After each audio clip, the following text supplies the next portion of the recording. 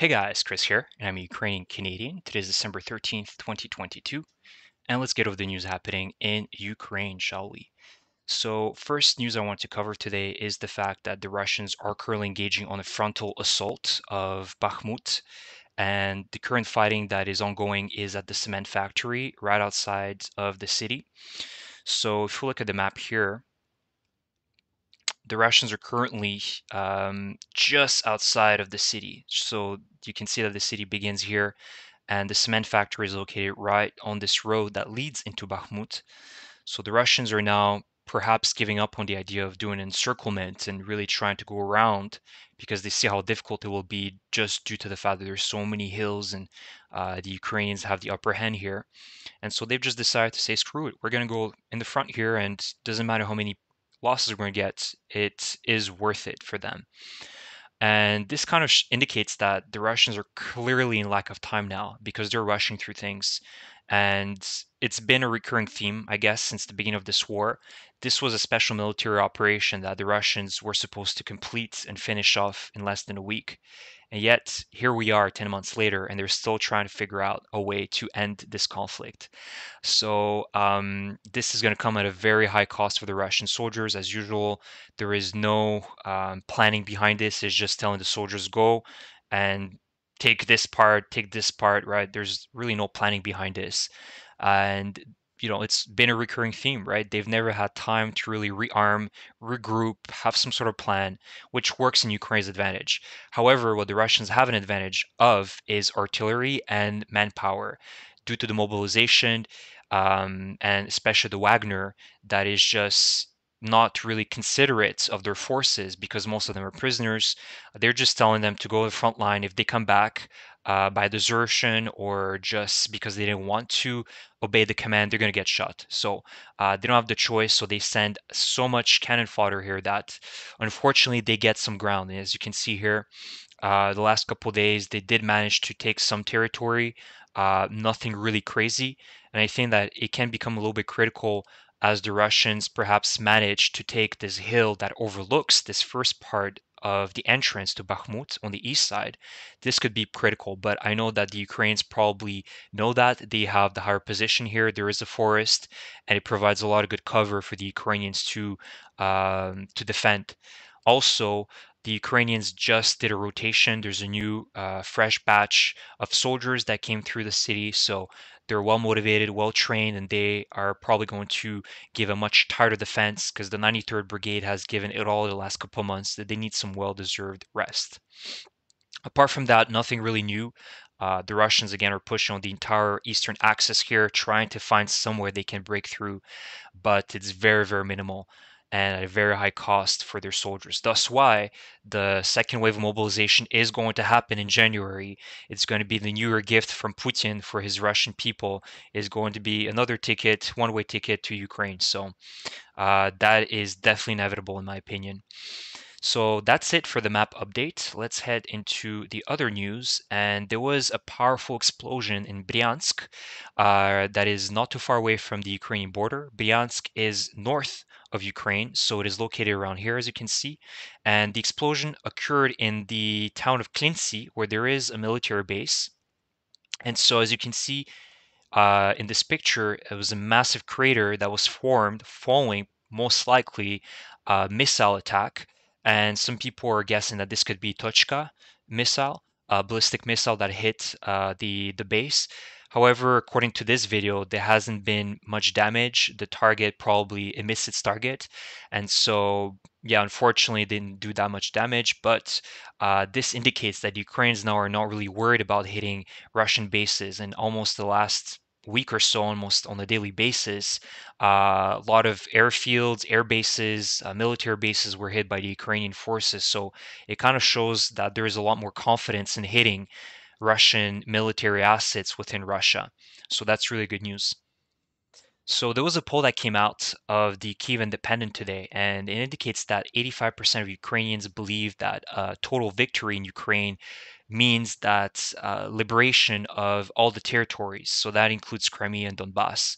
So that pretty much means that the overwhelming majority of Ukrainians believe that a victory can only be considered a victory if Ukraine takes back all of its territory pre 2014 borders. So this really indicates that Ukrainians will fight until the end, and also indicates here on the bottom note here that 96% that are in favor are ready to endure financial difficulties for 3 to 5 years should this victory result as well in Ukraine becoming a member of the European Union.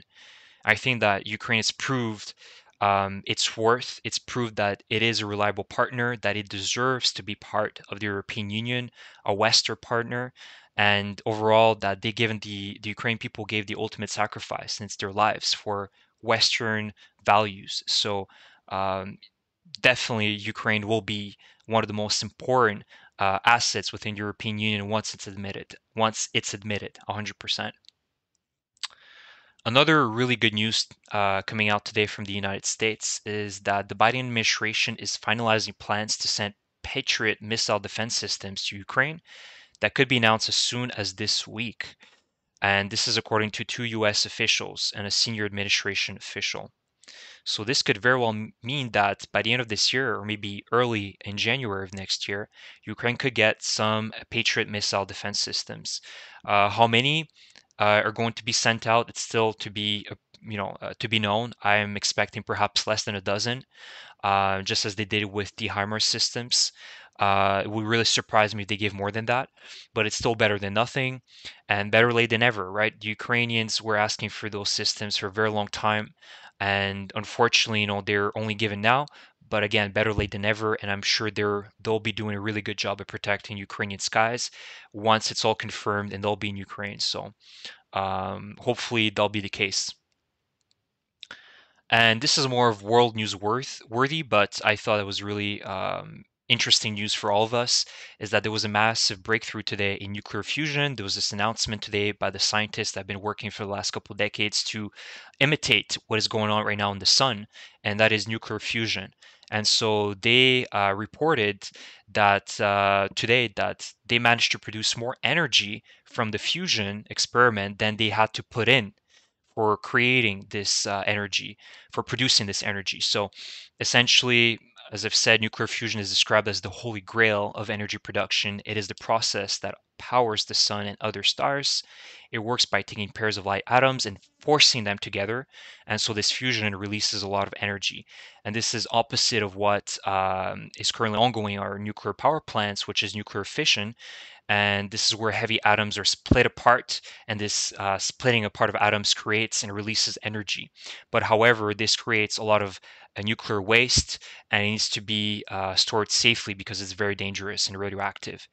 And so this nuclear fusion produces far more energy and only small amounts of short-lived radioactive waste, and most importantly, doesn't produce greenhouse gas emissions. So this is massive news for the entire planet. And hopefully, in the future, when Ukraine wins this war, it will be able to profit from this technology and build, nuclear fusion power plants where, it'll be able to replace, the lost energy capacity in Ukraine that was destroyed by the Russians, and perhaps remodernize the energy grid of Ukraine through the construction of these nuclear fusion facilities. I think that would be great. And for any other country, right, that is deeply in lack of, alternatives for energy production. So overall, this is really great news for the entire planet. It indicates as well that, we can do wonderful things as humankind when we work together towards the same goal, towards making life better for all of us, instead of fighting wars over personal ambitions. And we just need to set our egos aside and really compromise on things and work together to really achieve amazing things. And we have been able to do that, but unfortunately there's small amounts of people that only care about their own self-interests and always put sticks in the wheels of humankind development.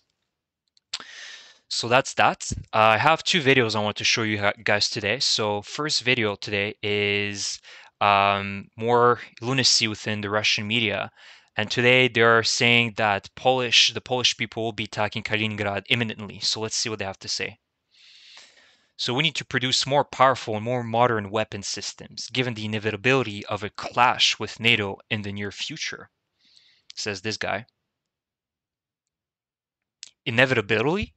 Inevitability, says this guy? Question mark. Practically, yes. Armed conflict with NATO? Question mark. Yes, all this is going on. We're talking about the spring period. And the host asks, World War III?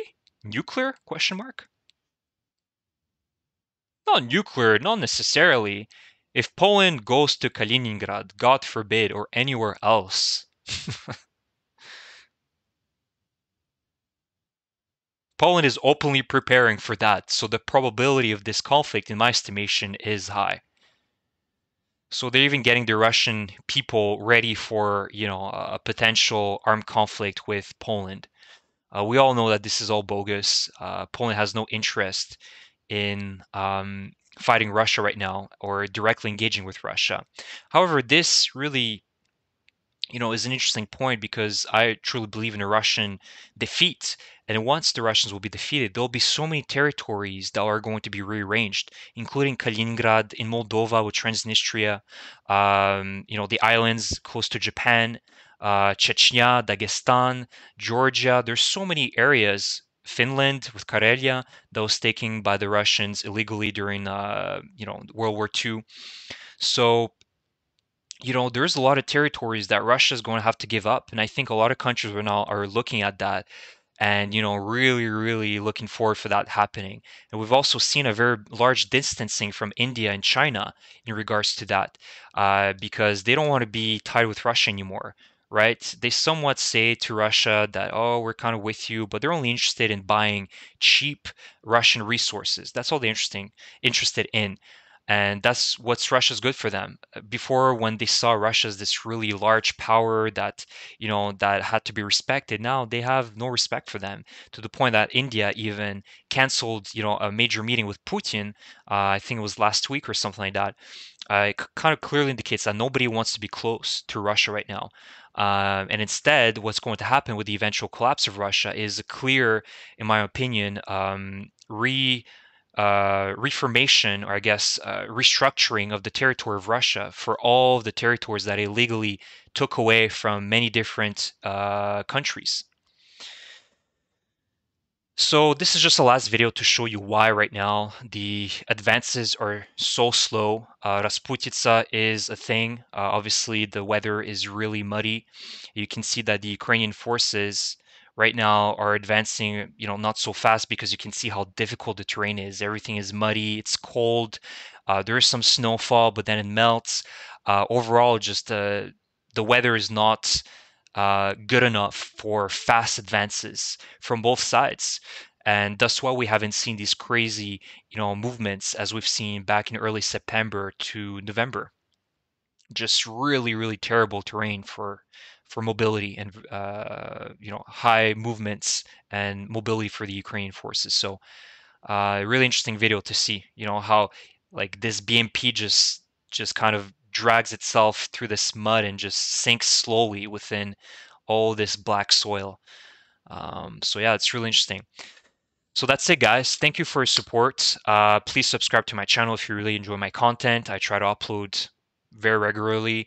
Like my video if you enjoy my content, and leave me a comment about what you think about the comments of these Russians about Poland, or what I'm really interested in the comments about what I mentioned in regards to countries potentially taking back some Russian territories once this war is over, and Russia is going to be in a very weak position to negotiate.